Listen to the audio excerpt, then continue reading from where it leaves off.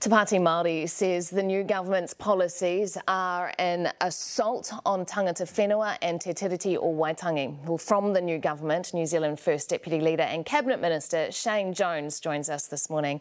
Thanks for being with us, Minister. Can you just let me know, have you spoken with anybody from Te Pāti Māori since you've heard of these protest plans? Yeah, look, a lot of the people that voted for the Māori Party aren't even Māori.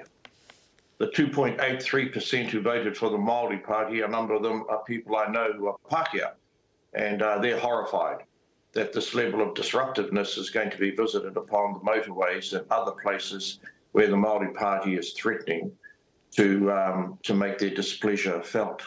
Have you spoken to anybody from within the party itself? No. They are all well known to me. And at the end of the day, we're professional politicians. And I'm just very disappointed that they're trampling on democracy. And I really want them not only to learn to keep the knowledge of our te reo intact, but learn a Greek word. And that word's called democracy. And our mātuas from the Maori Battalion actually fought in Greece to uphold, amongst other things, the tenets of democracy. And today the Māori Party seem to believe, with this tantrum-like behaviour, that democracy doesn't count for anything. Does democracy not include the right to protest? Democracy is built on some ancient traditions, not the least of which is the Bill of Rights from 1688 and the Magna Carta from the 12th century. And to pretend that the Māori Party are the guardians of the Treaty of Waitangi and other people of Māori descent in politics have no legitimacy is something I utterly reject.